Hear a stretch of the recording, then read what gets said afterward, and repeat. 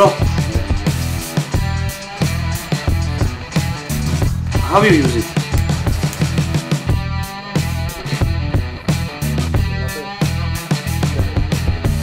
Sigue.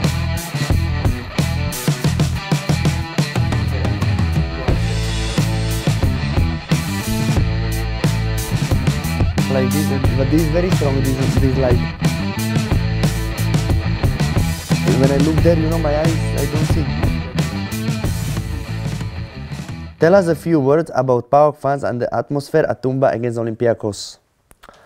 Okay, so for me it was something special because I never play until now in Tumba when it was 30,000 people, and of course there was very good atmosphere before the game. 1 hour before the game was a lot of people, and of course the atmosphere before the start was very good because of this pyro and everything I wasn't used to where I played before, and the whole game was very good, full of atmosphere, full of people, and it was of course a very big fight for PAOK, and because we play against Olympiacos.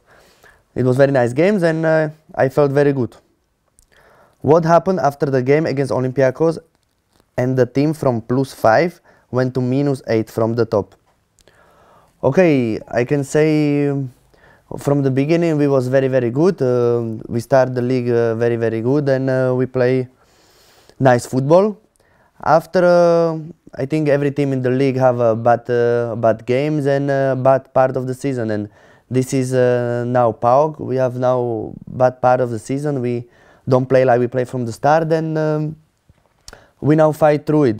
We must to start to play better and to win the games again, because till end of the season we have some more games, and it will be interesting. And if we want to keep for the champions, but in football is everything possible, then we need to start to winning the games again and start to play good.